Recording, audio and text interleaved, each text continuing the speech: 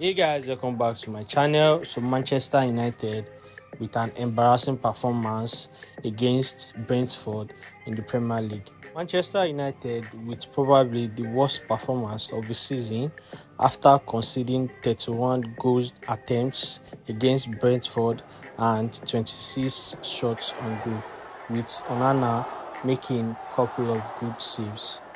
Manchester United midfielder Mason Mount then got his first United goal in the 96th minute before Brentford equalized in the 99th minute, making the game end in a 1-1 draw.